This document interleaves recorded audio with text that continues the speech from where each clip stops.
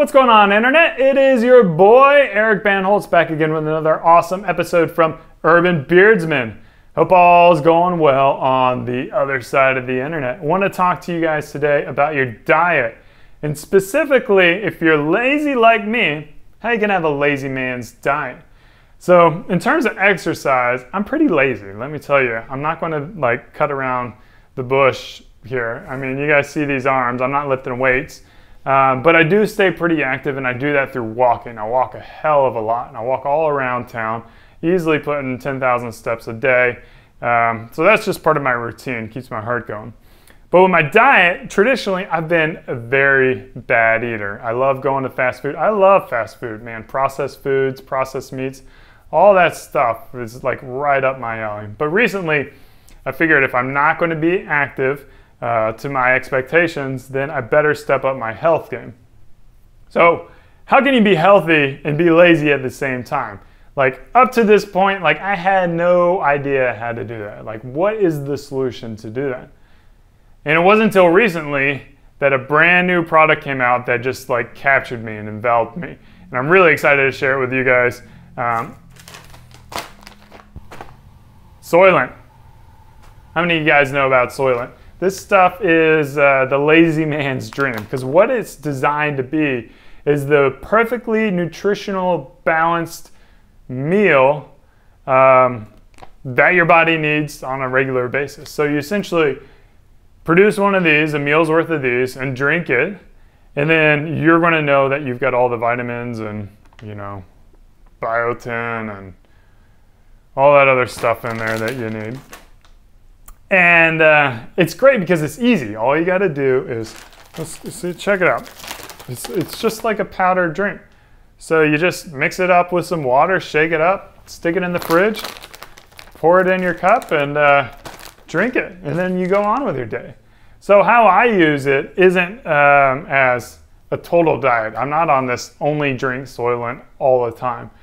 How I'm consuming it is when maybe I'm working a little bit too much during lunch and I want to make sure that I consume calories in a healthy way, or breakfasts that are just kind of monotonous and the same thing every single day. I just put some Soylent in there. I know it's going to be healthy. I know it's going to keep me energized throughout the day. It does, I do feel good when I'm drinking Soylent. I don't get this crash like I do when I have oatmeal in the breakfast. So, look into Soylent. The biggest thing that people have with Soylent, or the biggest thing that I've seen, is people don't like the taste. And you don't drink Soylent because it tastes good, right? You drink Soylent because you're lazy like me. And you'd rather not deal with the dishes. You'd rather not deal with the prep work. You'd rather not deal with driving out anywhere to get stuff. You just want to pour a drink, drink it, put it in the dishwasher, go on with your life. And that's what's beautiful about it. If I can describe the taste to you, a lot of people say it tastes like pancake batter. I've never drank pancake batter, so I have no idea what that tastes like. But to me, it's kind of like a thick, it's like a protein shake in terms of texture. And then it's a little bit more oily to me. So I get this little oil taste to it. A little bit of grit in there. Maybe I'm not stirring it well enough, but it's just got a little bit of that, not the most perfect mouthfeel. And then in terms of smell, it's not completely neutral, but it's not bad either. It's kind of starchy, kind of malty. It varies. So the thing with Soylent is this is version 1.4. They just came out with version 1.5. They're continuously upgrading this to have the most perfect blend. And one meal is going to cost you about $3 to $4, depending on how much you consume.